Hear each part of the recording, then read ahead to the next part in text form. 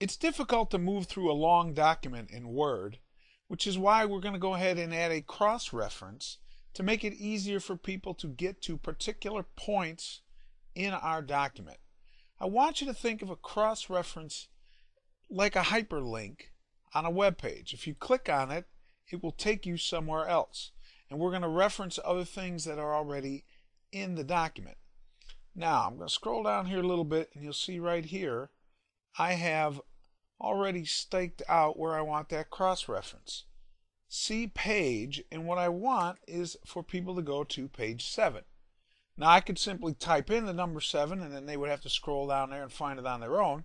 But by putting in a cross-reference, they'll be able to click on it, and it'll take them right there. Let me show you what I mean. I'm going to go up here to my References tab. Hey, go figure. And you'll see right here I have cross-reference. Let me click on that.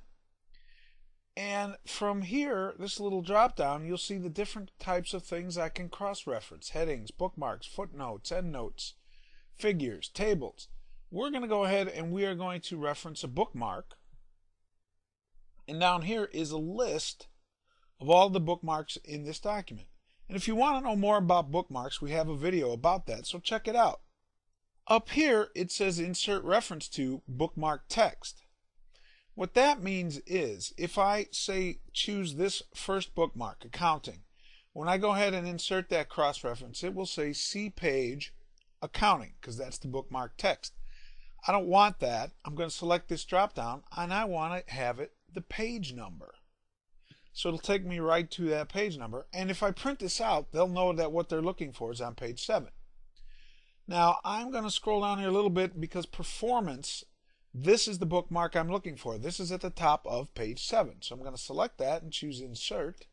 Let me close that, and you'll see right there my cross-reference, see page 7.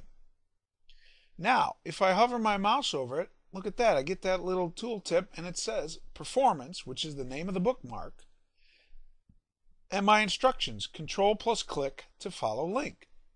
Well, I'm going to hold down my Control key, and you'll notice my mouse pointer turns into the little hand symbol for link, and I am going to click on my left mouse button, and it takes me here to page 7 to this bookmark at Financial Performance. Pretty cool, isn't it? All right, we're going to add another cross-reference, and I happen to have a place here all staked out for it.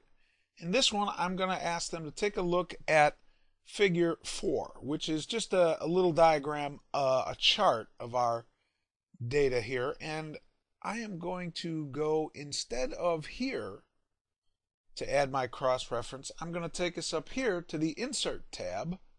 Look at that, right here in the middle, Insert Cross-Reference. And when I do that, the same window opens up and everything's exactly the same. Only this time, instead of referencing a bookmark, we're going to do a figure.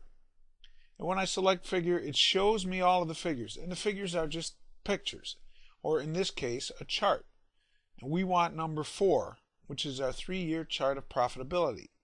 Now, much like we saw before, if I insert reference to the entire caption, it would say see figure 4, 3-year chart of profitability, which I could do.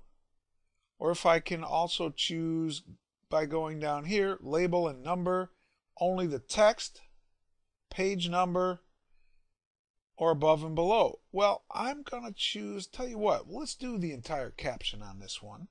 And select Insert, close that. And now, again, if I hover my mouse over it, I get my instructions, Control, and click, and it takes me there to that chart. And that's how easy it is to add cross-references in a document. Thanks. I'll see you next time. Thanks for watching. For more great Microsoft Office tutorials, subscribe to TrainSignal's YouTube channel, TrainSignal Office. Or you can visit www.trainsignal.com for more information regarding our complete Microsoft Office training library.